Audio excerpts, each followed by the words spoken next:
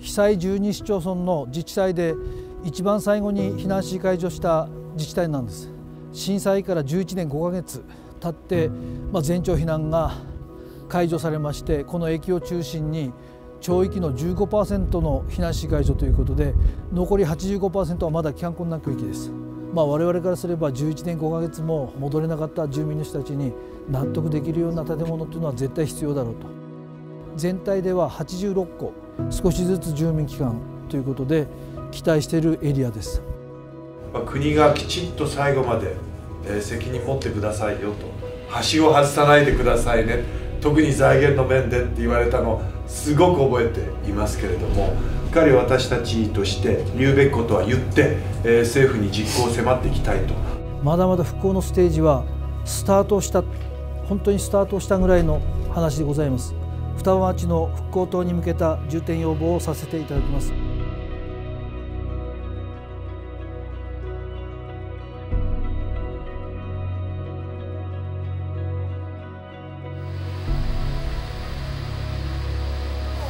タオルの原料となる糸を生産している工場でございます。現在100名ほどこの町内いるんですけれども、そのうちの約1割2割が浅野年始の社員でございます。こちらに作られた糸が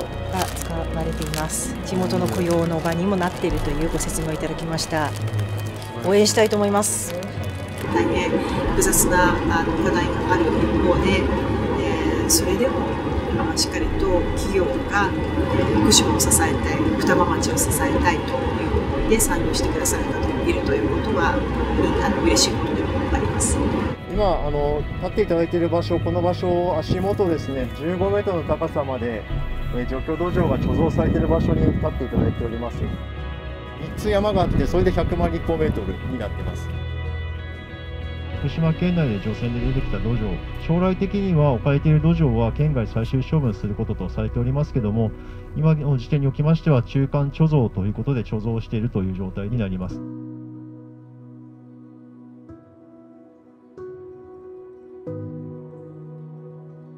焼却した灰発生すると思いますけれども、それをさらに原油化する施設でございます。作業員さんをなるべく被爆させないということが非常に重要なことでございますので、もう全自動化しているところでございます。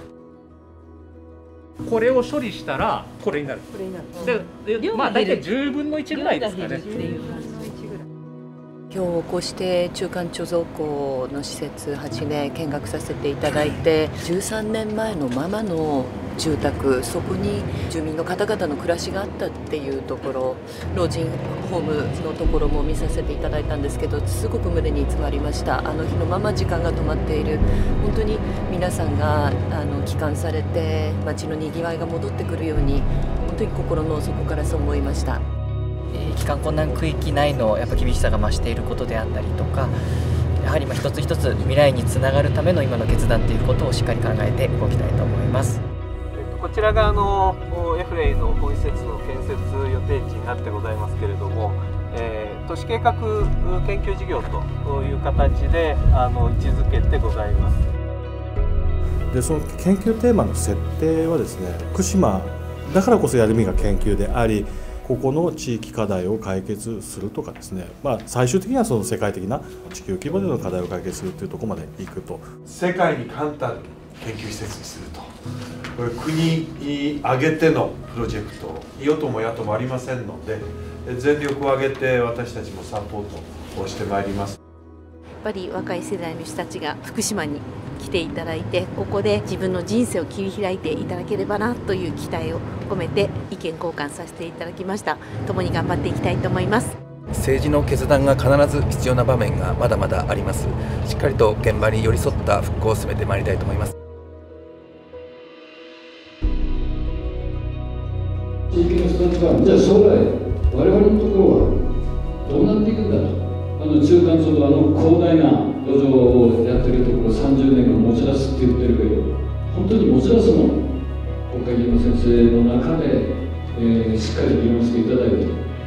示していただきたいな。その最終形をどういうふうな形にしてね、どういうふうなことが廃炉なのかと、この整備をした上で、その廃炉を安全にやっていくと、福島県民にとって極めて重要な問題ですね。県会議員の皆さんも10名以上参加をしてくれて生の声を聞きました。日々現場で生活をしている県会議員の皆さんなので大変参考にさせていただきます。これから特別委員会でしっかり声を生かしたいと思います。ありがとうございました。